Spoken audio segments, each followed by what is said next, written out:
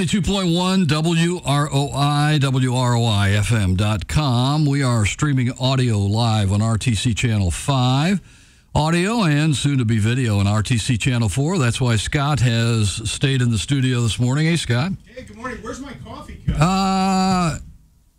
You don't have one? I lost it. It's been a while since I've been here. Okay. We'll get you a new one and put your name on it, okay? So that way you can be, we don't have a coffee, but we've got the cups. Okay. Just so you know. Darn rookie. What are you going to do?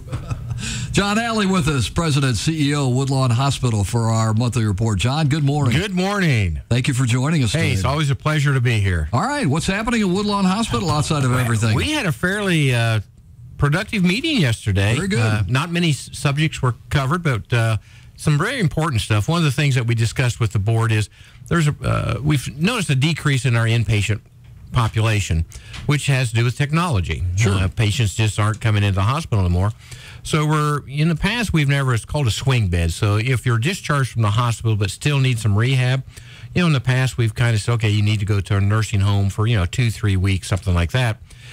The hospital has a provision where we could call it a swing bed, so you don't have to leave the hospital. So we've never really promoted that.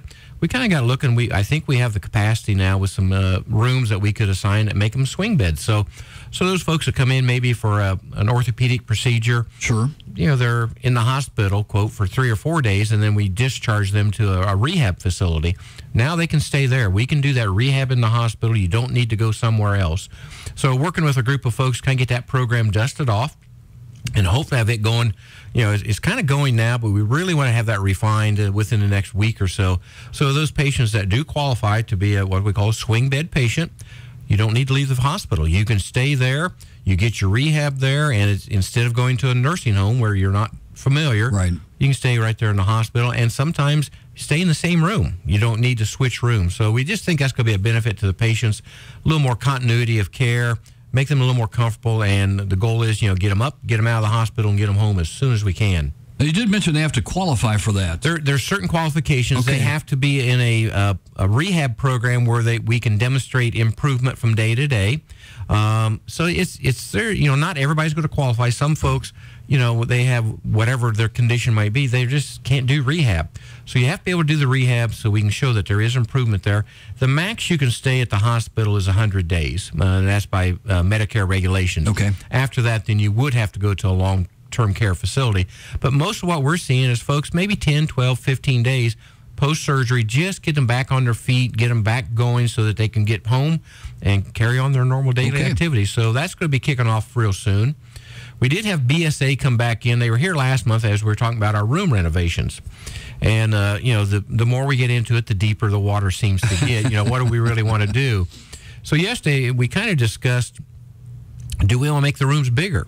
And the only way to do that is we have to cut down on our number of rooms. So we looked at a plan where they would take 3 current rooms and make them 2, much larger. Right now, the room's about 165 square feet. The new rooms will be about 240 square feet. Still with 2 beds? No, single, still private rooms. Private room, absolutely. Okay. Keep them private rooms. Okay. So right now we have 21 patient rooms that we can put patients in. If we would go with this where we do the 3 for 2, that would take us down to only 15 rooms. So, that's getting kind of, how close is that to our average? Because we don't want folks acutely need to come in and say, we don't have any rooms left. So we're working with the medical staff. We're going back and kind of do a study. What is our average daily census? Or over time, how many patients have we had in the hospital? And preliminary, we're looking usually 12 to 13. So that 15 would work quite well into that. There's just a lot of things you got to look at as far as, peak seasons, flu season. There's been some days where we've had 17, 18, 19 patients. What do you do on those days? So it's not etched in stone yet, but really like the design that the architects came up with to make that room a little bigger. Right now, you have so much equipment. If you're in the hospital now, you're really sick. And the rooms, when they were designed, several years ago, didn't have all that much equipment in there. Well, now, once you get everything in there, there's hardly room for visitors and staff. So really like the idea of expanding rooms, but a little apprehensive on, cutting down basically 7-8 rooms out of our total rooms that are available. The other question comes, how does that affect staffing? Wouldn't change staffing at all, because right now we staff for 12 patients. So if we have 15 rooms, and we could still staff it, so it wouldn't have any effect, on any reduction in workforce. So, staff doesn't have to worry about, am I going to lose my job if we take out 7 rooms? We're already kind of at that level now. So it's kind of interesting. There's a lot of things that come into play as we try to, what do we do today to meet our needs 10 and 12 years from now? And, I tried dusting off the crystal ball, and it just didn't really work that well. At least you haven't broken it yet. I was ready to throw it a little bit, I think. There's just, for every answer, we would come up with 2 more questions come up. What about this and how we do that? So we're really taking the board's an active role in this. We're thinking about it. Met with all the leadership of the hospital today and said, guys, I need your input. And we'd like to have an answer sometime by October or so. Where do we go? Do we keep our current rooms and just update them, refresh them, or do we do a major overhaul, reduce the number of rooms, and make them bigger? And what we're up against right now, any new hospitals being built, those rooms are 240 to 250 square feet. And that was the architect saying, you're kind of behind the 8 ball. When you built this hospital, was it 1979? It was state-of-the-art, all private. But now we're seeing that the rooms need to be a little bigger. So do we make that switch and say, okay, let's take some rooms out of service, but make them bigger, much more convenient for patients and family? So does it have to be an either or? Can it be like, okay, instead of 7 rooms, we're going to take out 4 or something like that? That's the second part now we're looking at. Can we say, okay, let's take this wing here that is 6 rooms and make them 3? Or can we take these 6 rooms and make them 4 and increase those and still keep, more than that 15 beds? So that's all the options that we're kind of going through right now. From a cost basis, by mix and matching, it doesn't make that much difference in cost. My concern was, well, if I start taking out a lot of walls and putting new walls in, that's going to drive the cost up. And when we look at the difference between just remodeling what we got and then reducing the number of rooms, it was only about $160,000 difference. So, it sounds like a lot of money, but in a $3 million project, it's not that big of a deal. So the cost of, reducing the number of rooms is not an issue. It's logistically, will that work as we look to the future? One of the things we saw that's coming up, there was a pilot program in New York City where the physicians admitted you to home, not to the hospital. And there was 5 different diagnoses that they could do that. So the hospital would ship a hospital bed to your house, IV pumps to your house, nurses would come to your home. And insurance companies said that's a much lower cost model for them, and they saw equal results as being home or in the hospital. So if that's going to, within the next 5 to 10 years, we're going to see more folks not in the hospital, actually go be in the home, then the 15 beds makes a little more sense. So again, trying to look in that crystal ball and where's all this going, it's keeps you up at night trying to figure out what is the best thing to do that meets current needs, but also go meet our future needs as we look 10 years down the road. Because in 10 years, if all we have is 7, 8, 9 inpatients, then why have this excess capacity that basically we can't use? So it's going to be a tough decision for the board. It's going to be a tough decision for the administrative folks at the hospital. What do we do? And so again, fairly major endeavor we're going to do. If we're going to do it right, get it right the first time. So 5 years from now, we're not saying, oh gosh, exactly, should we done this, and then all of a sudden have to redo something, because it always costs more money to fix something you've done than to do it right the first time. So hopefully all of us can get together and we can figure out where we want to go with this and what is the blend that we want to have for our hospital as we look to the future.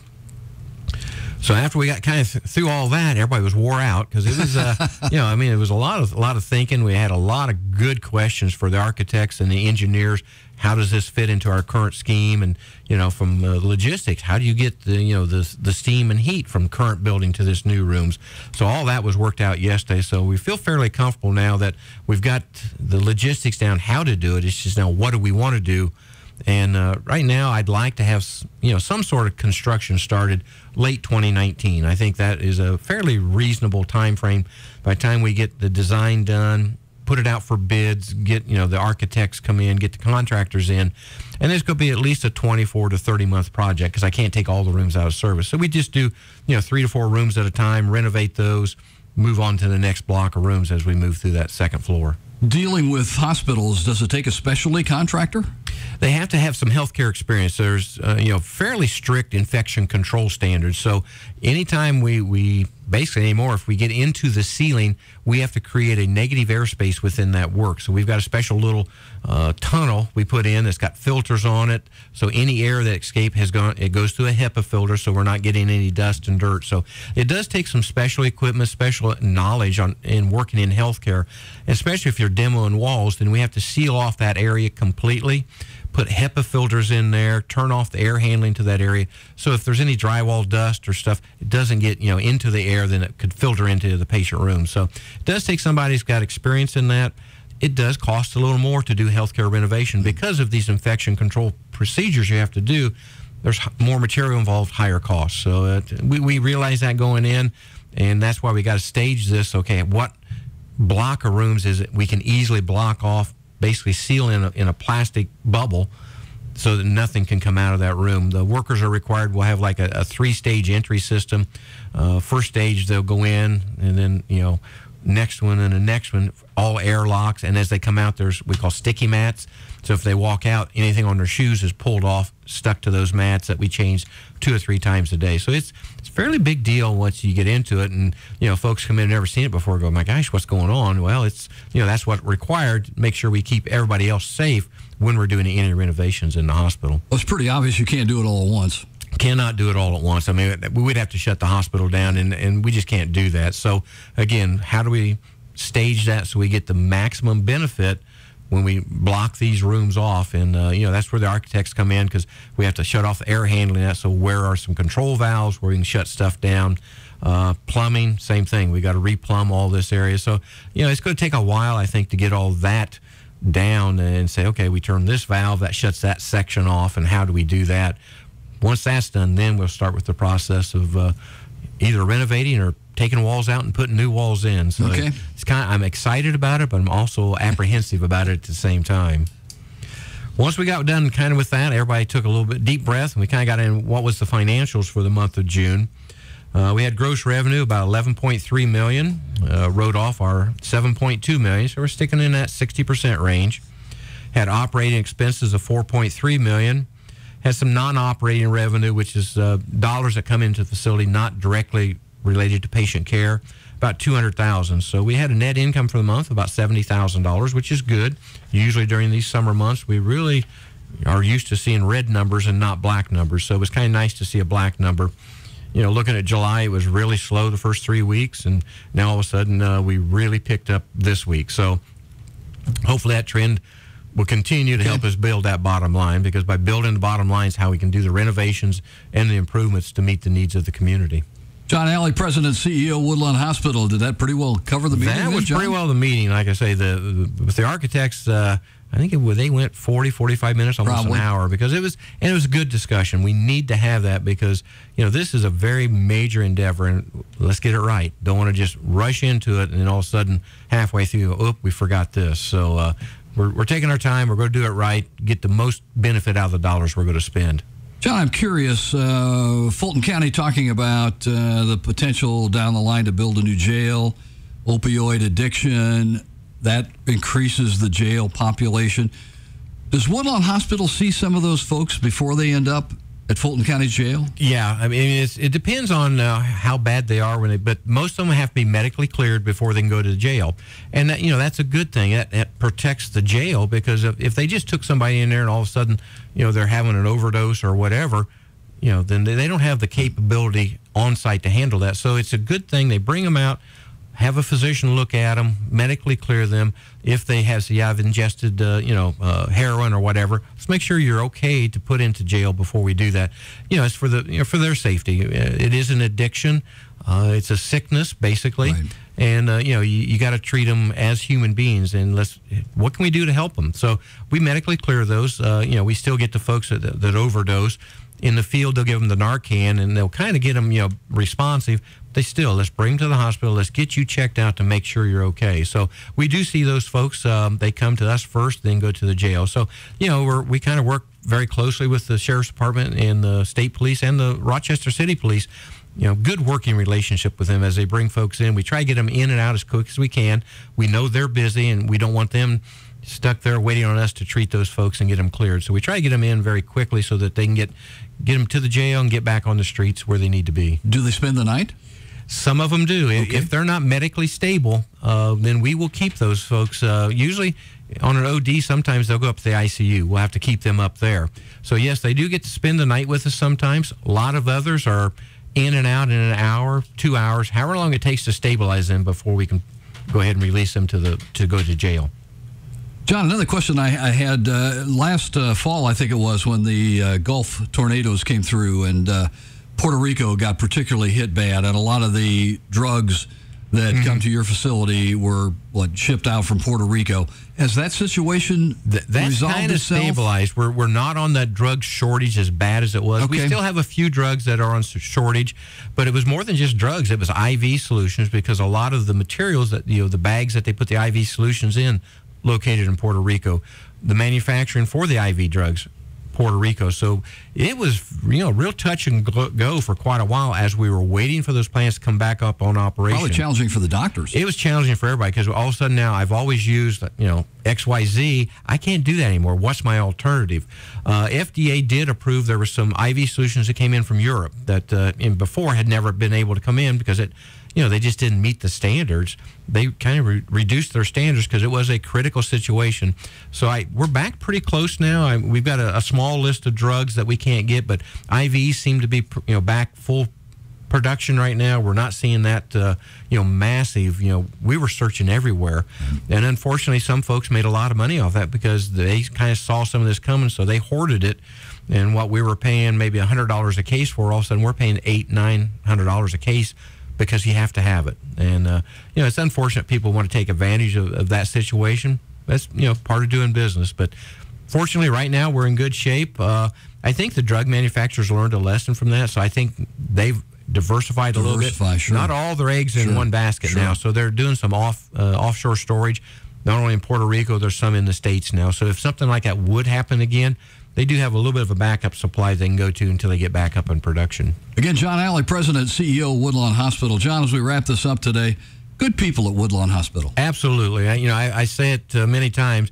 Everybody out there makes me look real good to make my job really easy. They're just quality folks out there, and it's just a pleasure to work with them. And I get asked, well, when are you going to retire? And I said, when I stop having fun. I still enjoy going to work every day. I love working with the folks out there, and it's just fun. It's a fun place to be. Very stressful. The staff works hard. The people they deal with, are either sick or their family member is sick. So and you're not happy if you're sick. And you're not happy if you're sick. And we've kind of found that if we can just lighten that stress a little bit, you heal quicker. If you're in a happy environment, you're going to get in and get out a little faster. And that's our goal. Try to do the best we can. Do we please everybody 100% of the time? No. But we do our best. And, it's, for each one complaint that I get, I'll get 20 notes saying, hey, I thank you for this staff member or this department. I love the way they treated my family, or I was in the emergency room and the doctor treated, we get a lot of those, and we share those with the staff. So, the staff likes to get those. So, folks, if you had a good experience, let them know, because most of the time, all we hear is the bad experiences, because everybody, if they have a good experience, everybody knows that, I don't need to send anything.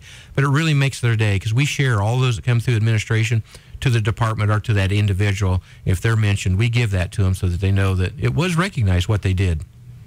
John, as we wrap this up this morning, one thing I hope is that by the time we have our visit next month, your crystal ball is dusted off. I've been polishing it. Okay. We're hoping that by then we can have a much clearer vision of where we want to be.